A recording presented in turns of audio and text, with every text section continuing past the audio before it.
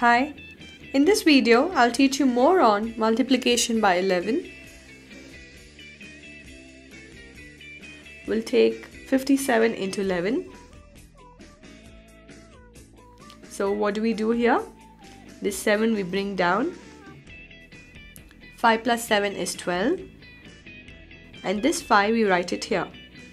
So we write 7, then 2, and this one gets carried over, so it becomes 6. So your answer is 627. It's nothing but like writing it this way.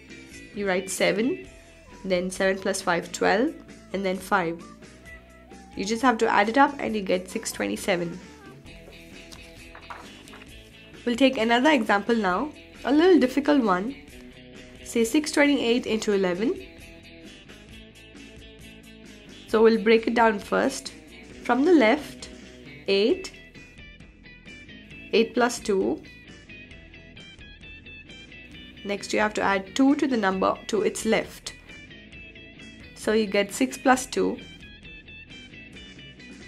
And then we bring down the 6. So it's 8, then 10, 8 and 6. So you get 8, 0. This one gets carried over here. So this becomes 9 and you bring down the 6. If you find this calculation difficult, you can write it down this way. Start with 8. 8 plus 2 is 10. 6 plus 2 is 8. And then you write the 6. When you add it up, you get 6908.